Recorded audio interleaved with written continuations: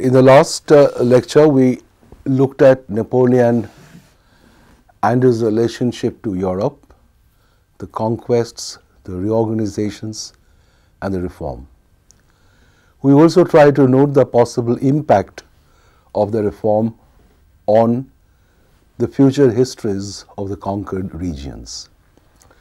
In this last lecture on Napoleon, we trace the road to decline, his final defeat at Waterloo, and banishment to the island of St. Helena. And we would also like to very briefly look at his impact on this entire period of French as well as European history. After 1808, Napoleon appeared to take all sorts of questionable decisions, both on the military and the political fronts. We had seen that by 1807, Napoleon stood at the zenith of his power and had virtually subjugated or had brought all the European powers into a subordinate alliance, except for one power, and that was Britain. Britain proved to be Napoleon's and France's state-first enemy from the early 1790s. Napoleon had made a temporary truce at Amiens in 1802 and had experienced the shattering defeat in the naval battle of Trafalgar. Napoleon decided to bring what he described as the nation of shopkeepers onto their knees by adopting an economic form of warfare. This is what is known as the continental blockade. Napoleon promulgated the Berlin Decree in November 1806 when he entered Berlin after defeating Prussia in the Battle of Jena. In this, he simply declared that the British Isles are in a state of blockade. The idea was to shut off the continental markets to British industrial products. It is important to note at this point that the British industrialization had virtually taken off, to quote Rostow, between 1780s and the early 1800s. So in a way, Britain was the first country that had experienced the Industrial Revolution. Napoleon's idea was to stop both the colonial re-export, commodities that Britain brought from the colonies and re-exported to the continent, as well as the British industrial products. By affecting their trade, Napoleon hoped to produce a glut in production and thus drain away Britain's gold reserve. This he felt was the surest way of attacking or indeed of bringing Britain down on its knees. He meant to conquer the sea by land, as he said, not a direct warfare but an economic warfare. Now, as an economic weapon, it was probably not very wrong in its conception, but we shall see a whole lot of problems crept in when Napoleon tried to enforce it. The Berlin Decree was followed by Milan Decree, and much later came the Fontainebleau, then the Trianon and Saint-Cloud decrees between 1806 and 1810-11. Now, when Napoleon announced this, Britain responded by issuing orders in council.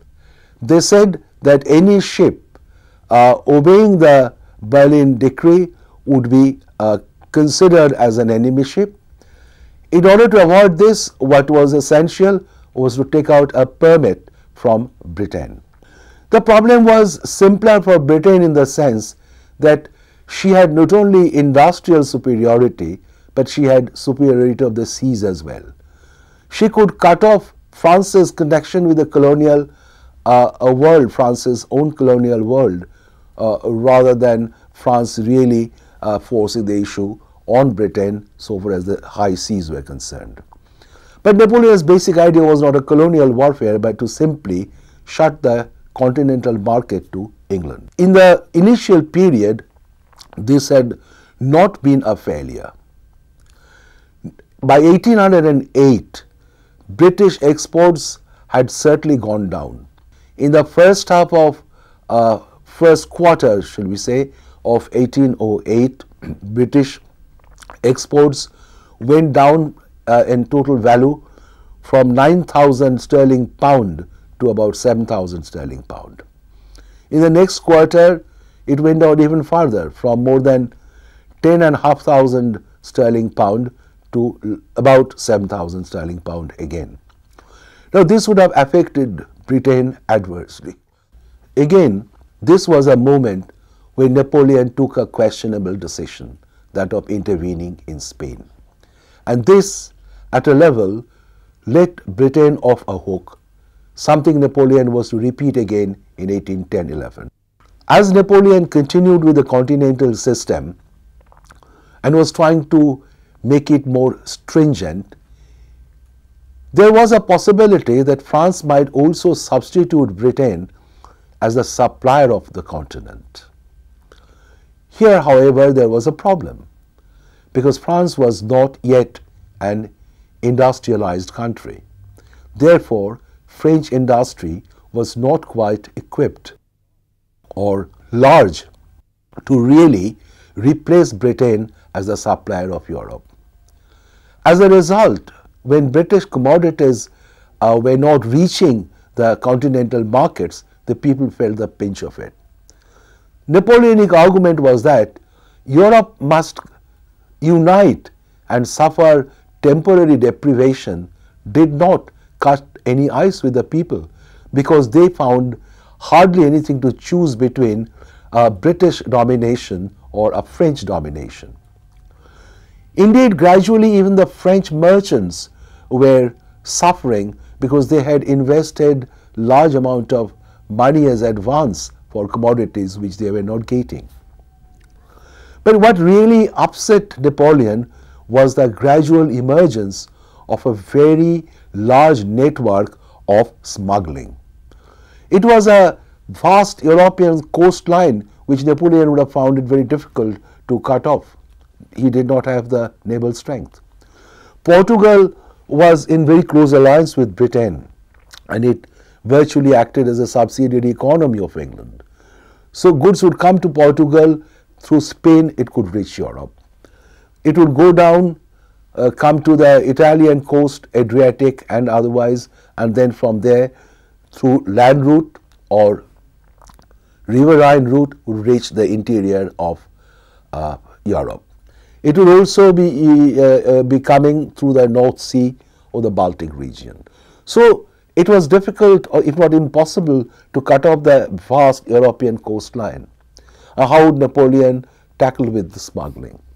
One reason why Napoleon intervened in Spain was that he needed to go to Portugal. He could not take the sea route, therefore he had to go to Portugal through Spain.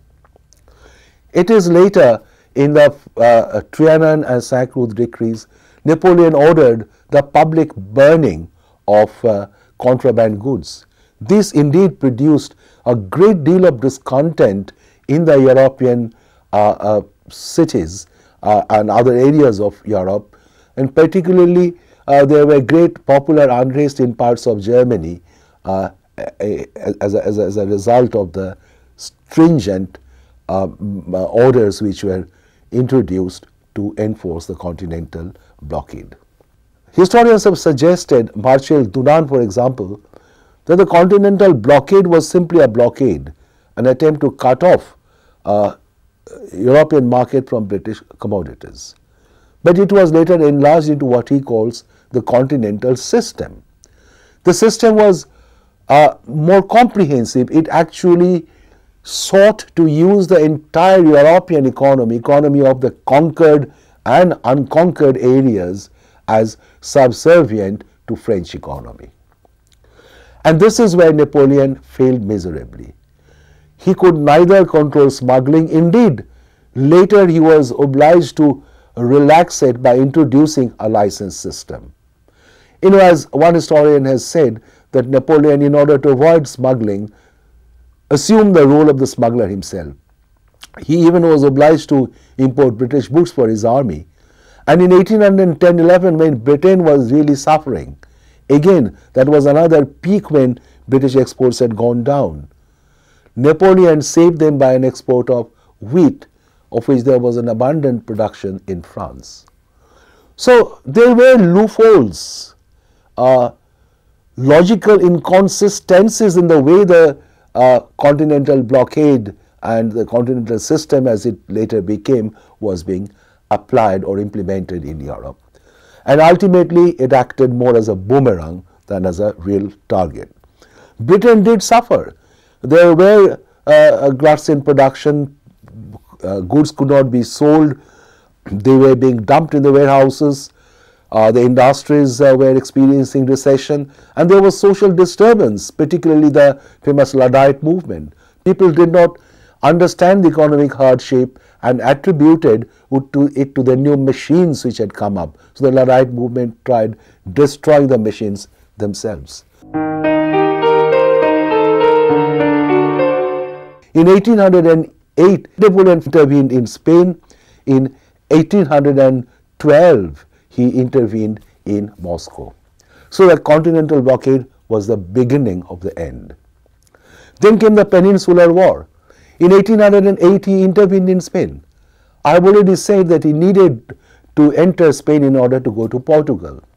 But when he perceived there was a possibility of change of government in Spain, instead of supporting Ferdinand, who would have been a popular choice instead of Charles VIII, the Bourbon king of Spain, Napoleon intrigued with Godoy, the unpopular but powerful minister, by promising him a principality in southern Portugal, summoned Ferdinand to meet him at Bayonne, and decided, when Charles abdicated, decided to place his brother Joseph on the throne of Spain.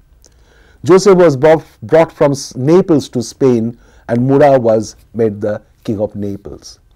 Now this proved to be a disastrous decision. Napoleon came to Spain and was involved in a war that dragged on for 4 years, ending finally in his defeat. As early as July 1808, Napoleon was defeated at Bayonne. His forces, were defeated at Bayonne by the Spaniards. This created a tremendous impact on Europe, that this powerful grand army could be defeated after all. Napoleon experienced logistical difficulties in Spain. His earlier military tactic was not working because the Spaniards receded and resorted to what has since come to be called as the guerrilla form of warfare. The peasants were involved, the army was involved, the clergy were involved. Napoleon derisively called it an insurrection of the monks. It's true, Spain was a Catholic country, and they equated Napoleon with the revolution and the attack on the church. But at another level, it was a resistance that involved the entire people of Spain almost. And there are contemporary evidence to suggest that it was a popular resistance indeed. Napoleon failed to get the enemy in open battle. He did make some headway in the beginning, but he failed to cross the whole of Spain and reach Portugal, for Portugal had been reinforced by British assistance. And finally, after 4 years, which made all difference because its demand of huge resources in terms of men and money, Napoleon was defeated in the battles of Salamanca and Vittoria in 1813 and was obliged to withdraw from Spain. By then it was too late.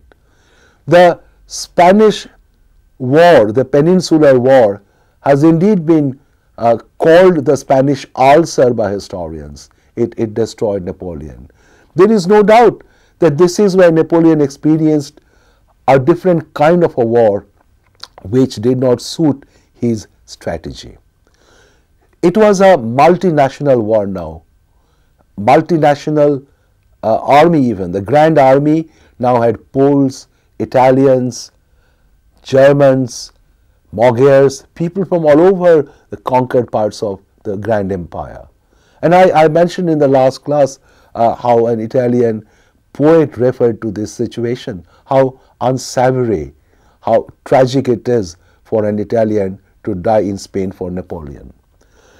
Now, Napoleon had so long financed his wars by the resources he collected from within the conquered areas. Spain made all the difference between receiving and spending. Here Napoleon had to bring money from France.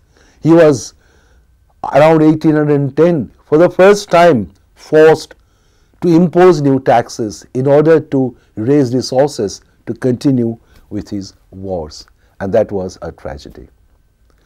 Again in 1811 or 1812, before the Spanish War was brought to a close, when the Spanish War was demanding a lot of men and money, Napoleon made fresh spate of war in 1809-10 and again in 1811. He defeated Austria, married the Austrian princess by divorcing his long-time wife Josephine. It was legitimacy he was looking for. By marrying into royalty, Napoleon would like to get rid of his usurper status and consider himself as part of the dynastic principle, of the principle of legitimacy.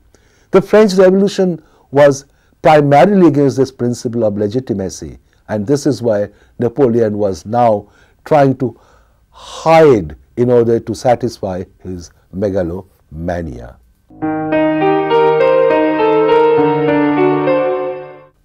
In 1812, even before the Spanish War had been brought to an end, Napoleon decided on a campaign of Moscow.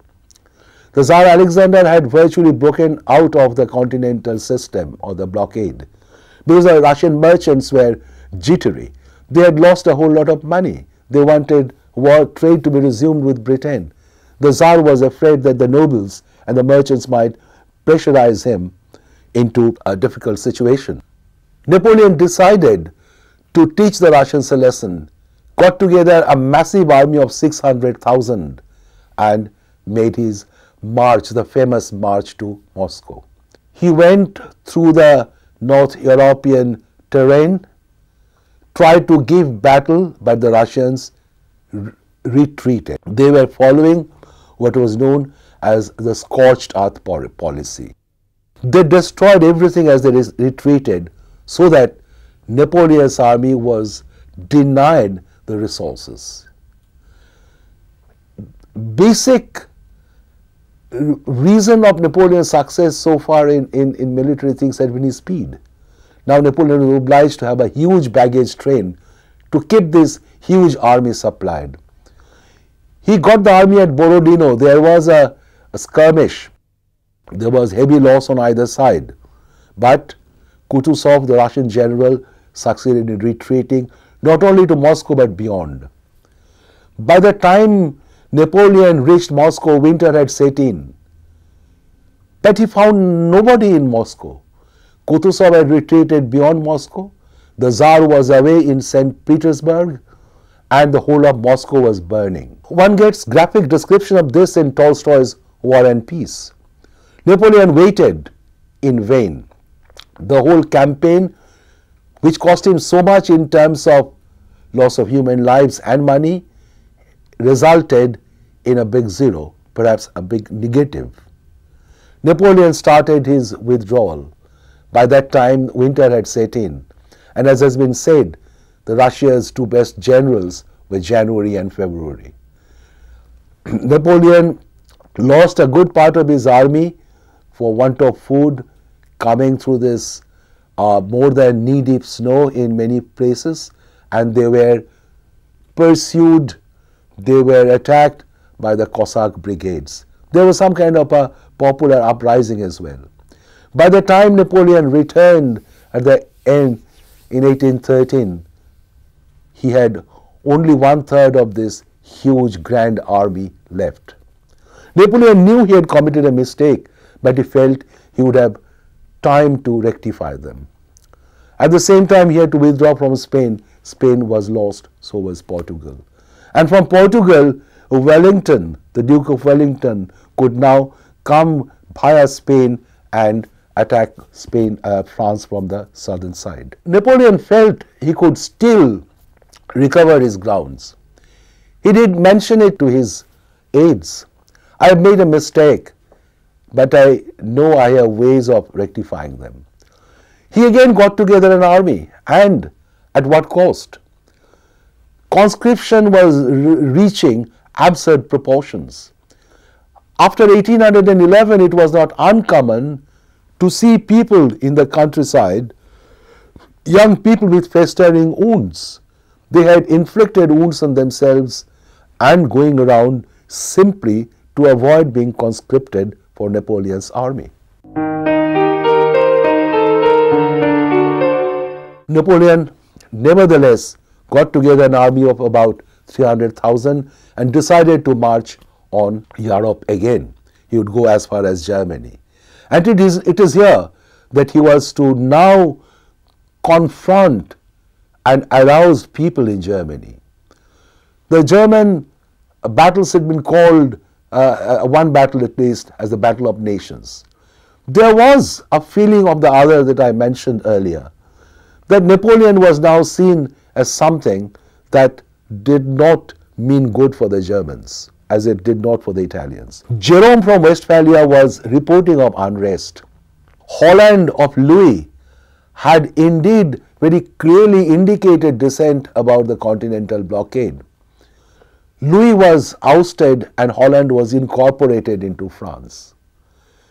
Napoleon was moving, but now he had the Austrian ruler as his relative. He had married the Austrian princess. So Prince Metternich, who was the foreign minister and the chancellor of Austria, proposed Napoleon terms of peace. He was to be dissuaded from making further war, and Napoleon would be allowed to preserve some of his conquests even, but he must accept peace and not make war anymore. I think the tragedy of Napoleon is summed up in what he told Metternich, and I must quote from him. "I would die before I ceded 1 inch of territory. Your sovereigns born on the throne can be beaten 20 times and still return to their capitals. I cannot do that because I am an obstinate soldier. My domination will not be able to survive from the day I cease to be strong and consequently to be feared." Unquote. This was an absurd situation. He must make war continuously to prove that he was strong. He must prove that he was strong to be feared, and obviously this was an untenable, unsustainable situation for a very long period of time. Napoleon knew how to make war, but he did not know how to bring it to an end, how to make peace. And thus his moment of destiny came very soon. Before the Battle of Leipzig in October, he was seen by one of his generals as reciting from Voltaire. I'm quoting again. "I have served, commanded, conquered 40 years. Of the world in my hands I have seen the fortunes, and I have always known that on every occasion the destiny of states depends on a single moment." Unquote. Napoleon's moment of destiny had arrived at Leipzig. This was known as the Battle of Nations. A combination of forces brought Napoleon down. Napoleon was defeated in Leipzig. By the time the Treaty of Reichenbach had brought Russia, Prussia and Austria together, by early 1814, the Treaty of Chaumont would bring Britain into the coalition, the fourth coalition, that would defeat Napoleon ultimately.